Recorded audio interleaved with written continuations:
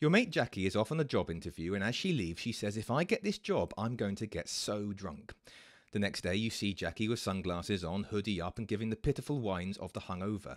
"Congratulations on getting the job," you say. And she groans and said, "Oh no, I didn't get it, so I got drunk instead."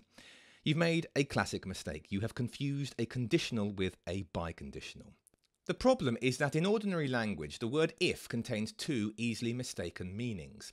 The first is a regular conditional, which states that if X, then Y. So if I get a pay rise, then I'll buy a new pair of shoes. If my partner cheats on me, then I'll leave her. Yet in each case, the then part can be explained by other means. I could buy new shoes or leave my partner for whatever reason. The second use of if is the biconditional. This is where we say if X then Y, but also if Y then X. For instance, if and only if a shape is three-sided, it is a triangle, is a biconditional.